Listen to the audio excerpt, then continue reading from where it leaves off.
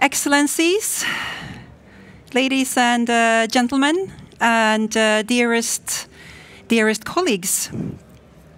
A very, very good morning to all of you today, and thank you so much for joining us here at this year's Cybercation and the Nordic-Baltic cyber battle here in the 2024 culture capital, Tartu, which is especially nice.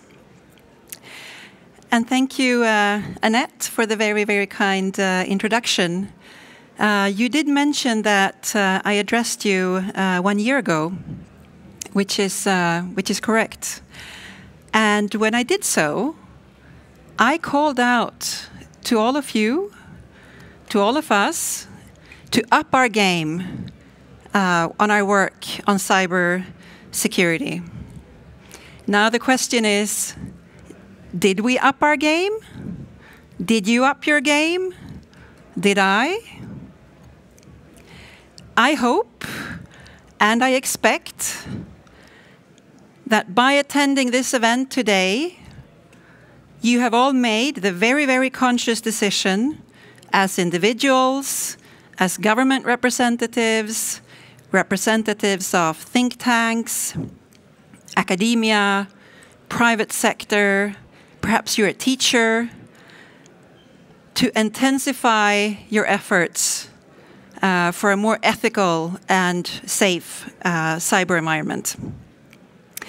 And you know what we do might feel like a drop in the ocean, a small, tiny contribution, but then, as we all know, those many, many drops and many, many small contributions will eventually make up that ocean. Today, I still see three quite major challenges that I would like to mention. We see huge geopolitical challenges. They are near, they're far away. They result in hybrid warfare. They result in attacks on banking systems. They result in media attacks, the health sector, and as you know, really aiming at interrupting governance and private sector operations. We see a lot of more sort of classical crimes. We see that we see a lot of data theft from companies, from individuals, business interruptions. We see ransomware attacks happening over the phone, over email, and it's when you look at some statistics, the statistics that we find seem to suggest that the challenges are not just here and around us, but they're actually growing.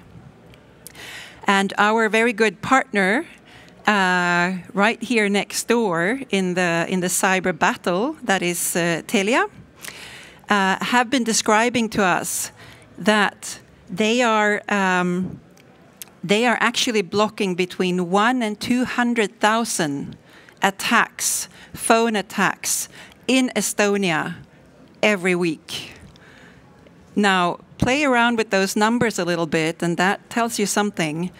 And that's just, I mean, it's a big company, but it's just one. So, you know, multiply that with governments and the rest of the private sector and everything else in our society. So these cyber attacks is our big challenge. The other challenge is a skills shortage. We know it's large. We know it's growing. We're not just struggling to attract individuals to work on these matters, but we're also struggling to keep up with developments. Those who wish to harm us are clever and they're fast, and it's really hard to keep up. A third challenge that I see is related to artificial intelligence. An incredible opportunity, right? I mean, like all innovations, but it does involve risks. It is being misused, and it can be misused. As we all know, these challenges are not respecting borders. In fact, we're in this boat together. And if we're going to get somewhere, we're going to have to do it jointly. From the side of the Nordic Council of Ministers, I'd like to mention 3 things that we are doing to up our game, 3 things that we try to do as a contribution. One of the things that I'd like to highlight is the Nordic Council of Ministers for Digitalization. I know that some of you have been engaging in this. This is actually the only one of our councils where the Nordic and the Baltic countries are all represented and represented on equal terms. I believe that that joint ownership, being represented and owning a fora on equal terms, is key to its success. We know that Estonia has developed thick and fast over the last 30 years. And today, Estonia is really the leading lady when it comes to digitalization and digi-solutions. Estonia is also very prominent on issues related to tech startups, this very agile way that you can start companies, you know, click, click, click, and you start a company. We're seeing cybersecurity is a great strength in Estonia. The education sector, by the way, look at the PISA scores at the moment. This country is doing something right. And what I'm trying to say here is that Estonia can really contribute, and Estonia can really offer knowledge and inspiration to the Nordic countries. The Nordic countries can offer knowledge as well in areas where they are strong, but this is exactly it. This makes a relevant cooperation. The other thing I'd like to bring up is the Nordic-Baltic Cyber Skills think tank and the Cyber Bridge Forum.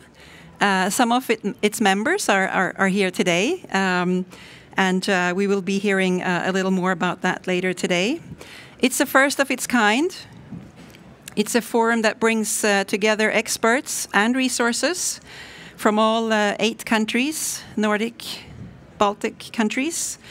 And they are really working to close the skills gap and to build digital resilience. Last, I would like to mention the very, very vision of my office. Something that is not just close to our hearts, but is at the very, very core of our vision. And that is, for a cooperation to be relevant, it needs to be a win-win.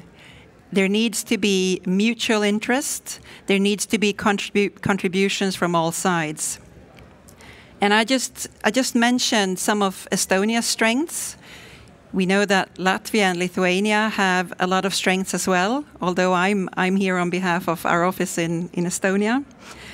And again, Estonia can offer a lot in this partnership, and so can the Nordics.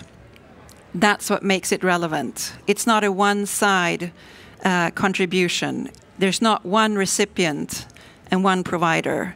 It goes both ways. It's win-win and it's relevant. That makes it sustainable. And within that picture, it's also important to remember that the 5 Nordic governments have never before been so vocal about prioritizing Nordic-Baltic cooperation as they are today. And that's a great momentum that we should nurture. I believe this area that we're here to talk about today is one of the key ones, one of the most relevant ones for our cooperation. I'm going to give this floor to other individuals and experts soon through our excellent moderator, Annette. And I'm here to welcome you, but soon you will actually be listening to those who really know this stuff. And that's the key takeaway from today. But thank you very much, CTF Tech, Telia, and perhaps above all, my own team, who's also with us here today. It's been a great contribution from all of you. And for all the participants, we are all here to meet you and to tell you about our work and see what future cooperation we can bring together. So thank you, everyone, and have a great day. And also, don't forget to visit the battle. It's actually great fun as well. So do take the opportunity. Thanks very much.